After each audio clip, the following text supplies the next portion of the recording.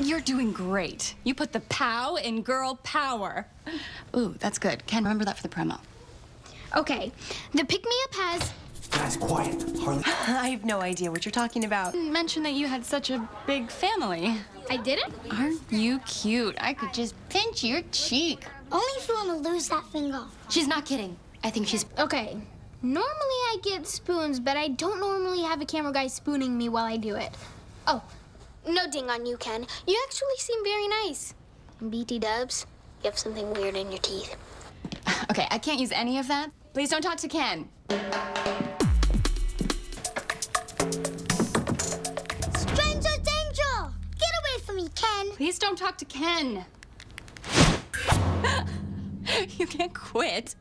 The Diaz of our live show is going to be gold. Yeah, but our family's signing on to a new show. Not sure what channel that's on, but you have a 3-year binding contract with us. Sorry. Pretty go-round. And what do you mean, video? It's a vacuum. Turns out, my vacuum picked up more than one kind of dirt. Yeah, I know it's a reality show, but no one has to know the storylines are fake. We make stuff up to get ratings. Of course the boys aren't a band. The audience is dumb. They won't know. Harley's invention? Boring. Girl power? Dawn.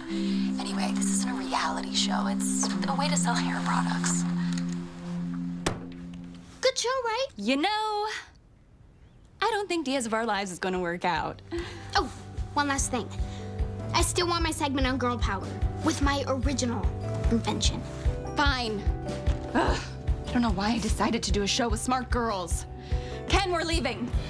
Please don't talk to Ken.